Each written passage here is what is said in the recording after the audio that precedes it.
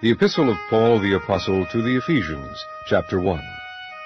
Paul, an apostle of Jesus Christ, by the will of God, to the saints which are at Ephesus, and to the faithful in Christ Jesus. Grace be to you and peace from God our Father and from the Lord Jesus Christ. Blessed be the God and Father of our Lord Jesus Christ, who hath blessed us with all spiritual blessings in heavenly places in Christ, according as he hath chosen us in him before the foundation of the world, that we should be holy and without blame before him in love, having predestinated us unto the adoption of children by Jesus Christ to himself, according to the good pleasure of his will, to the praise of the glory of his grace, wherein he hath made us accepted in the Beloved, in whom we have redemption through his blood, the forgiveness of sins according to the riches of his grace, wherein he hath abounded toward us in all wisdom and prudence, having made known unto us the mystery of his will, according to his good pleasure which he hath purposed in himself, that in the dispensation of the fullness of times he might gather together in one all things in Christ, both which are in heaven and which are on earth, even in him, in whom also we have obtained an inheritance, being predestinated according to the purpose of him who worketh all things after the counsel of his own will, that we should be to the praise of his glory, who first trusted in Christ, in whom ye also trusted, after that ye heard the word of truth, the gospel of your salvation, in whom also after that ye believed, ye were sealed with that Holy Spirit of promise, which is the earnest of our inheritance until the redemption of the purchased possession, unto the praise of his glory. Wherefore I also, after I heard of your faith in the Lord Jesus, and love unto all the saints, cease not to give thanks for you, making mention of you in my prayers, that the God of our Lord Jesus Christ, the Father of glory, may give unto you the spirit of wisdom and revelation in the knowledge of him, the eyes of your understanding being enlightened, that ye may know what is the hope of his calling, and what the riches of the glory of his inheritance in the saints, and what is the exceeding greatness of his power to usward who believe, according to the work of his mighty power, which he wrought in Christ, when he raised him from the dead, and set him at his own right hand in the heavenly places, far above all principality, and power, and might, and dominion, and every name that is named, not only in this world, but also in that which is to come, and hath put all things under his feet, and gave him to be the head over all things to the church, which is his body, the fullness of him that filleth all in all. Chapter 2. And you hath he quickened, who were dead in trespasses and sins, wherein time past ye walked according to the course of this world, according to the prince of the power of the air, the spirit that now worketh in the children of disobedience, among whom also we all had our conversation in times past, in the lusts of our flesh, fulfilling the desires of the flesh and of the mind, and were by nature the children of wrath, even as others. But God, who is rich in mercy, for his great love wherewith he loved us, even when we were dead in sins, hath quickened us together with Christ. By grace ye are saved, and hath raised us up together, and made us sit together in heavenly places in Christ Jesus,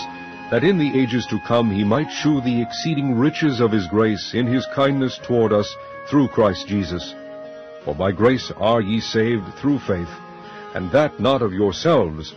It is the gift of God, not of works, lest any man should boast. For we are his workmanship, created in Christ Jesus unto good works, which God hath before ordained that we should walk in them. Wherefore remember, that ye being in times past Gentiles in the flesh, who are called uncircumcision by that which is called the circumcision in the flesh made by hands, that at that time ye were without Christ, being aliens from the commonwealth of Israel, and strangers from the covenants of promise, having no hope, and without God in the world. But now, in Christ Jesus, ye who sometimes were far off, are made nigh by the blood of Christ. For he is our peace, who hath made both one, and hath broken down the middle wall of partition between us, having abolished in his flesh the enmity, even the law of commandments contained in ordinances, for to make in himself of twain one new man, so making peace, and that he might reconcile both unto God in one body by the cross, having slain the enmity thereby, and came and preached peace to you which were afar off, and to them that were nigh. For through him we both have access by one Spirit unto the Father. Now therefore ye are no more strangers and foreigners, but fellow citizens with the saints and of the household of God, and are built upon the foundation of the apostles and prophets, Jesus Christ himself being the chief cornerstone, in whom all the building fitly framed together groweth unto an holy temple in the Lord, in whom ye also are builded together for an habitation of God through the Spirit. Chapter 3. For this cause I, Paul, the prisoner of Jesus Christ for you Gentiles, if ye have heard of the dispensation of the grace of God which is given me to youward, how that by revelation he made known unto me the mystery, as I wrote afore in few words, whereby when ye read ye may understand my knowledge in the mystery of Christ, which in other ages was not made known unto the sons of men, as it is now revealed unto his holy apostles and prophets by the Spirit, that the Gentiles should be fellow heirs, and of the same body, and partakers of his promise in Christ by the gospel, whereof I was made a minister, according to the gift of the grace of God given unto me by the effectual working of his power. Unto me, who am less than the least of all saints, is this grace given, that I should preach among the Gentiles the unsearchable riches of Christ, and to make all men see what is the fellowship of the mystery, which from the beginning of the world hath been hid in God, who created all things by Jesus Christ, to the intent that now unto the principalities and powers in heavenly places might be known by the church the manifold wisdom of God,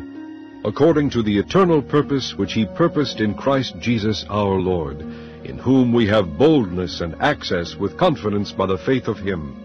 Wherefore I desire that ye faint not at my tribulations for you, which is your glory. For this cause I bow my knees unto the Father of our Lord Jesus Christ, of whom the whole family in heaven and earth is named, that he would grant you, according to the riches of his glory, to be strengthened with might by his Spirit in the inner man, that Christ may dwell in your hearts by faith, that ye, being rooted and grounded in love, may be able to comprehend with all saints what is the breadth and length and depth and height, and to know the love of Christ, which passeth knowledge, that ye might be filled with all the fullness of God.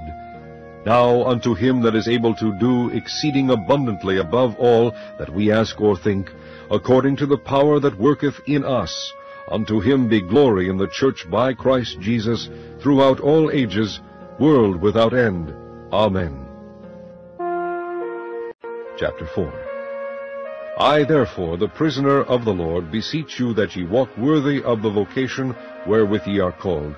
with all lowliness and meekness, with long-suffering, forbearing one another in love, endeavoring to keep the unity of the Spirit in the bond of peace. There is one body, and one Spirit, even as ye are called in one hope of your calling, one Lord, one faith, one baptism, one God and Father of all, who is above all, and through all, and in you all.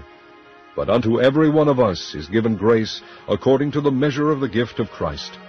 Wherefore he saith, When he ascended up on high, he led captivity captive, and gave gifts unto men. Now that he ascended, what is it but that he also descended first into the lower parts of the earth? He that descended is the same also that ascended up far above all heavens, that he might fill all things. And he gave some apostles, and some prophets, and some evangelists, and some pastors and teachers, for the perfecting of the saints, for the work of the ministry, for the edifying of the body of Christ, till we all come in the unity of the faith, and of the knowledge of the Son of God, unto a perfect man, unto the measure of the stature of the fullness of Christ, that we henceforth be no more children, tossed to and fro, and carried about with every wind of doctrine, by the sleight of men, and cunning craftiness, whereby they lie in wait to deceive, but speaking the truth in love, may grow up into him in all things, which is the head, even Christ, from whom the whole body fitly joined together, and compacted by that which every joint supplieth, according to the effectual working in the measure of every part, maketh increase of the body unto the edifying of itself in love. This I say therefore, and testify in the Lord, that ye henceforth walk not as other Gentiles walk in the vanity of their mind, having the understanding darkened, being alienated from the life of God through the ignorance that is in them, because of the blindness of their heart, who being past feeling have given themselves over unto lasciviousness, to work all uncleanness with greediness. But ye have not so learned Christ, if so be that ye have heard him, and have been taught by him, as the truth is in Jesus, that ye put off concerning the former conversation the old man, which is corrupt according to the deceitful lusts, and be renewed in the spirit of your mind, and that ye put on the new man, which after God is created in righteousness and true holiness. Wherefore, putting away lying, speak every man truth with his neighbor, for we are members one of another. Be ye angry, and sin not. Let not the sun go down upon your wrath, neither give place to the devil. Let him that stole steal no more, but rather let him labor, working with his hands the thing which is good, that he may have to give to him that needeth. Let no corrupt communication proceed out of your mouth, but that which is good to the use of edifying, that it may minister grace unto the hearers. And grieve not the Holy Spirit of God, whereby ye are sealed unto the day of redemption. Let all bitterness and wrath and anger and clamor and evil speaking be put away from you with all malice. And be ye kind one to another, tender-hearted, forgiving one another, even as God for Christ's sake hath forgiven you. Chapter 5. Be ye therefore followers of God as dear children, and walk in love, as Christ also hath loved us, and hath given himself for us an offering and a sacrifice to God for a sweet-smelling savour. But fornication and all uncleanness or covetousness, let it not be once named among you, as becometh saints, neither filthiness, nor foolish talking, nor jesting, which are not convenient, but rather giving of thanks. For this ye know, that no whoremonger, nor unclean person, nor covetous man, who is an idolater, hath any inheritance in the kingdom of Christ and of God. Let no man deceive you with vain words, for because of these things cometh the wrath of God upon the children of disobedience. Be not ye therefore partakers with them, for ye were sometimes darkness, but now are ye light in the Lord. Walk as children of light. For the fruit of the Spirit is in all goodness and righteousness and truth, proving what is acceptable unto the Lord. And have no fellowship with the unfruitful works of darkness, but rather reprove them. For it is a shame even to speak of those things which are done of them in secret. But all things that are reproved are made manifest by the light. For whatsoever doth make manifest is light. Wherefore he saith, Awake, thou that sleepest, and arise from the dead, and Christ shall give thee light. See then that ye walk circumspectly, not as fools, but as wise, redeeming the time, because the days are evil. Wherefore be ye not unwise, but understanding what the will of the Lord is.